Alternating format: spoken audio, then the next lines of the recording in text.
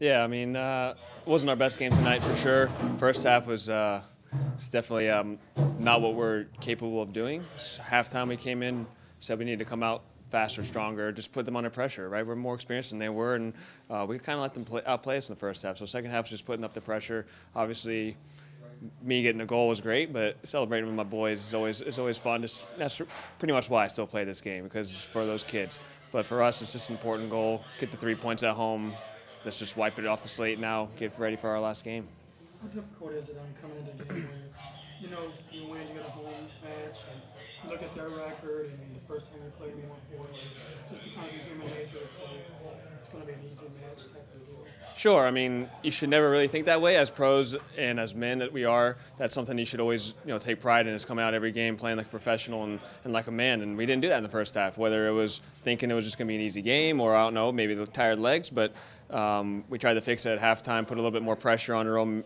It did work a little bit. I think the guys will take this night and just, know it wasn't our best, get ready for the next game, get ready for playoffs, and just move on from this one. You mentioned it wasn't your best match. How much of that was Portland, considering they came out very aggressive at the beginning? If you guys had the ball, there was 4 white jerseys around you. So talk about that.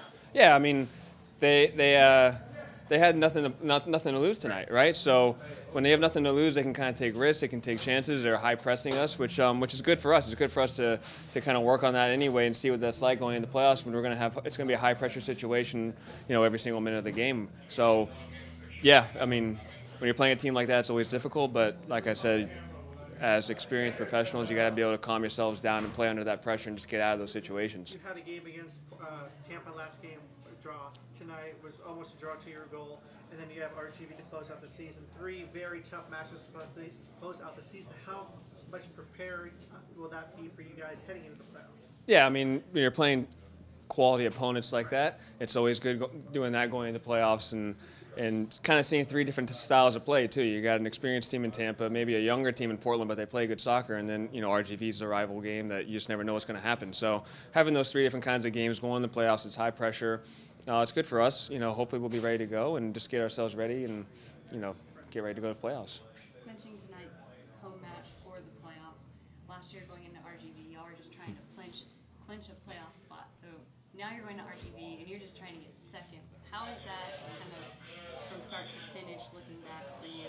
Yeah, I mean it's been kind of a whirlwind, right? It's been awesome just to see how the team's changed, how the club has grown. But as of now, that's something we'll worry about at the end of the year and reflect on and say, that was good, but let's see how we can finish out the season now. That's all we're thinking about. This game's over. RGV's next. If we win that game, second place, that's home all the way through except for the last game if the first place team wins. So it's RGV now and going into playoffs. So after that, then we'll reflect and go from there.